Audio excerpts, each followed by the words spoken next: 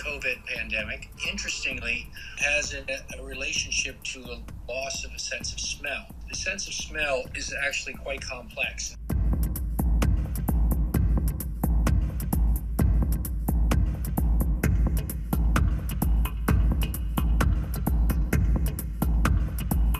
My name is Rob Kern. I'm the chairman of otolaryngology at Northwestern University.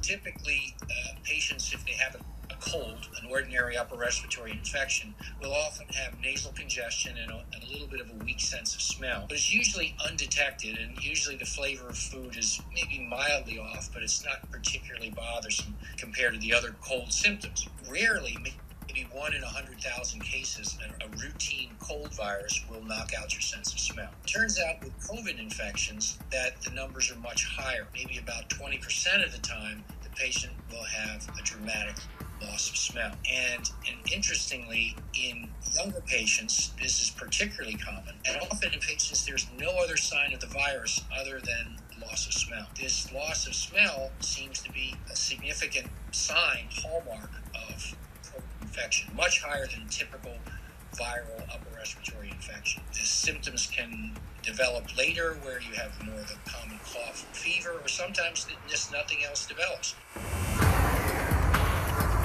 The findings are not subtle.